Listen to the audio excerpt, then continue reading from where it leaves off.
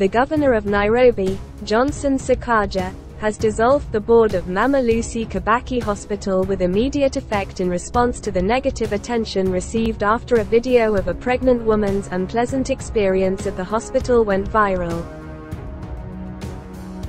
A new board has been appointed, and the Health County Executive Committee has confirmed that the hospital is in the process of recruiting a new CEO. The press release also stated the appointment of a new medical superintendent. The recruitment process for a new CEO for Mama Lucy Kibaki Hospital and other Level 5 facilities is ongoing and advanced, Governor Sakaja said.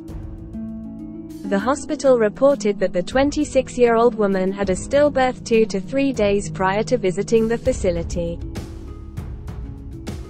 On Saturday, April 15, 2023, she went to the hospital, but her ultrasound results indicated that the baby was already dead.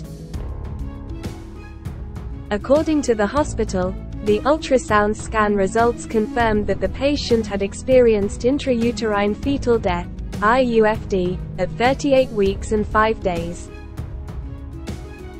Nevertheless, the governor criticized the hospital, saying that the situation should have been handled differently. He emphasized that his promise is to treat citizens with the utmost dignity and care, despite the prior condition of the patient and the baby.